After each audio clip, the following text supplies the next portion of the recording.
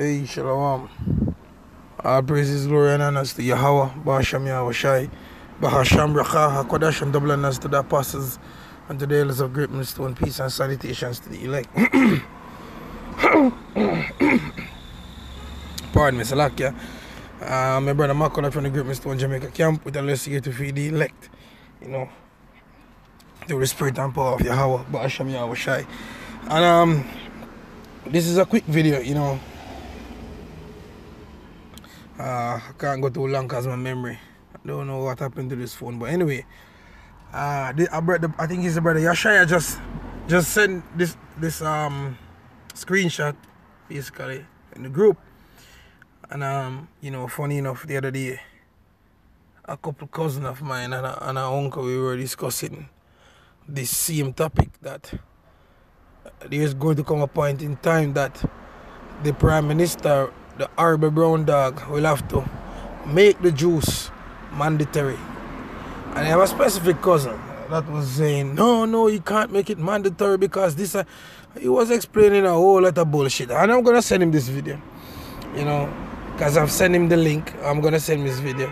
He was explaining a whole lot of bullshit why, the government can't make the juice mandatory. And I say juice for censorship reasons. So read the thing that is on the screen, man, and you get the understanding, because your Prime Minister says no free ride for the unvaccinated, says wholeness, right? So in other words, certain benefits or certain privileges going to be cut off from your mouth if you're not juiced up. And it reads down a bit. It says Prime Minister Andrew Holness has given the clearest indication yet that his government at some point will make it mandatory for persons to take the Big C juice, man. And we've been saying this, that it is going to come. So for all that who was debating us that it can't be made mandatory, well, here the Brown Dog is telling you guys that he's going to make it mandatory. Now what you going to do about it now, huh?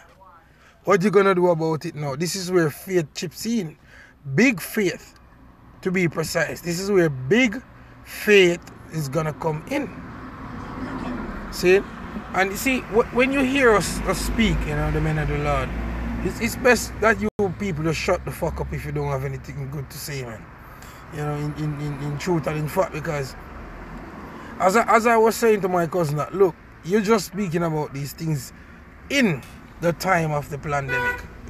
I've been speaking about this thing over 10 years, man. 10 years we've been speaking of what's to come and how it's gonna go down and so on and so forth. So what do you know? You're a baby to this thing, you're wet behind the ear, you know nothing. Yeah.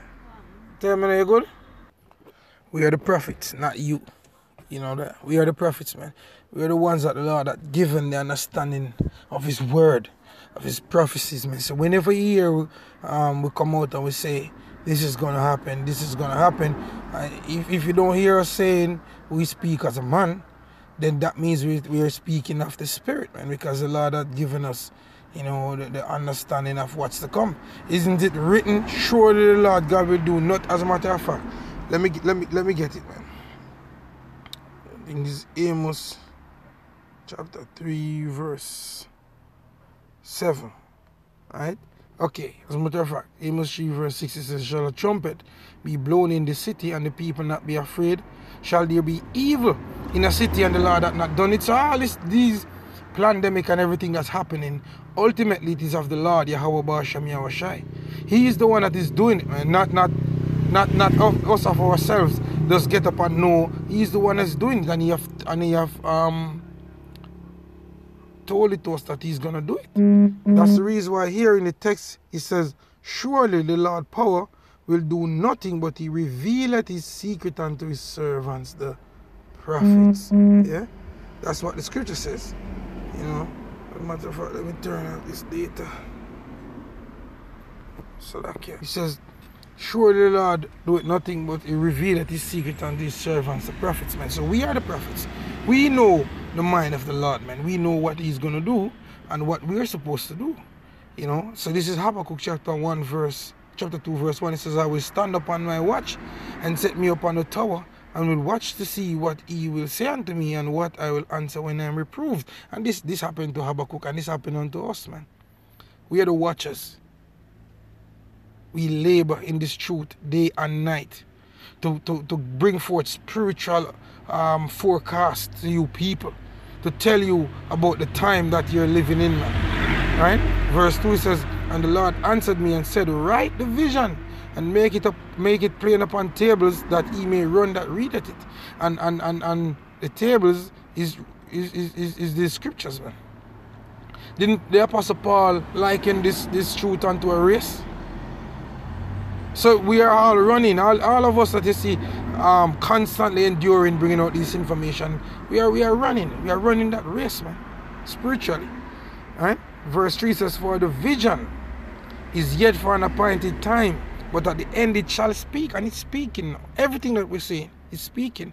It says, and not lie, though it tarry, wait for it, because it will surely come, it will not tarry. So when I was saying to even my cousin that, look, they're going to make this juice mandatory, and he was debating me, giving me all different type of argument, which typically, normally I wouldn't argue, but, you know, he's a cousin of mine that, you know, we close, you know.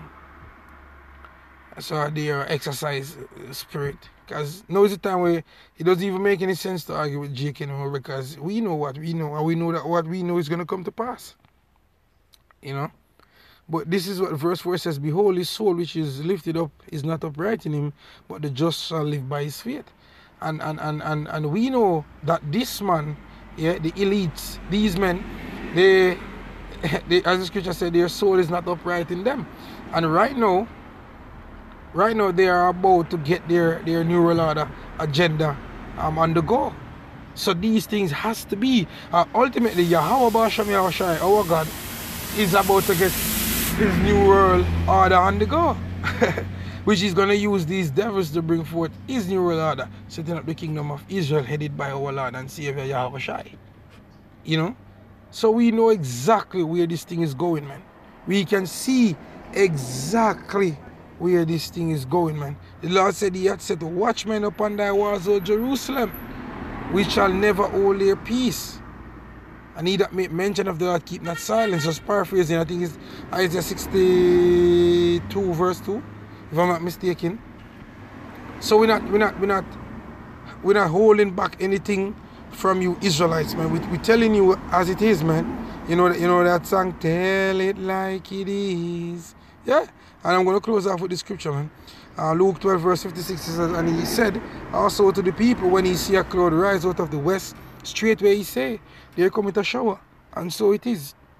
And when he see the south wind blow, he said, there will be heat, and it cometh to pass. Ye hypocrites, he can discern the face of the sky and of the earth, but how is it that he do not discern this time? How? Furthermore, if you can't do it for yourself, we did it for you.